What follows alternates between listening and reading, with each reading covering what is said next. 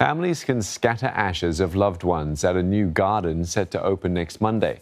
Located at Choa Chu Kang Cemetery complex, it's an additional choice for managing cremated remains. Scattering ashes at sea is another option. Tan Se-hui with more.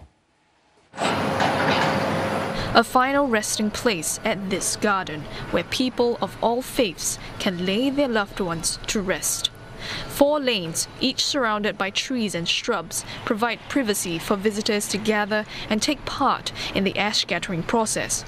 This 9,500 square meter garden is slightly larger than a football field.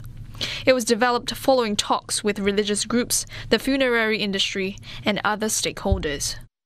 Families can sit on this platform to scatter the ashes of their loved one.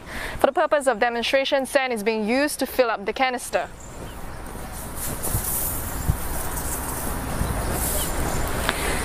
Now, families can then use this watering can to water the ashes onto the soil.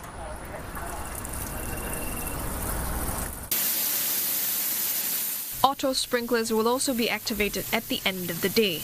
There is also a prayer facility for people to conduct simple rites, and flowers can be placed at racks around the garden.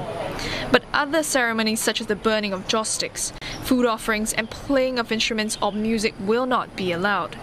Each session typically lasts up to an hour.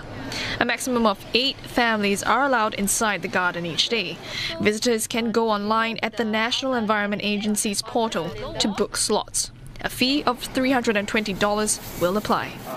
We feel that if we can adapt this system, we have actually not leaving any carbon footprint, and we have solved the problem for our next generation.